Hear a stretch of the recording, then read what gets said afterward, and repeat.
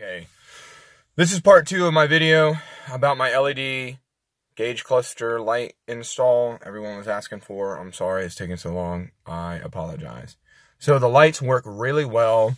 They are dimmable, and it's a cloudy day. It's not very bright outside. So this is pretty close to what it's going to look like at night as far as the intensity of the lights.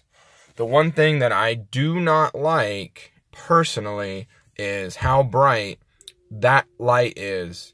At night, it is very overpowering, and it kind of is a distraction. So in my personal preference, and now I replaced it with an LED, but in my personal preference, what I would do is most likely put a incandescent bulb back in there, because it is, you can see how bright it is, that it's glaring on the video here in daylight.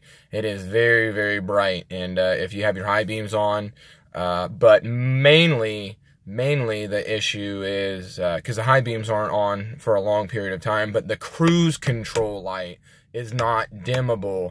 The high beam light and the cruise control light are not dimmable. So if I put my high beams on and I dim the gauge cluster, it does not dim. It is staying the same intensity the entire time. And let me tell you what, at night, it can be very overbearing, and then you'd rather just drive with it not on, or hell, I've considered even putting a piece of tape over the thing just while I was driving or something. I throw a hat up there to block it. So that's my this is my gauge cluster. The everything else works really great. It produces a lot of light. It does give you an even display across the whole gauge cluster.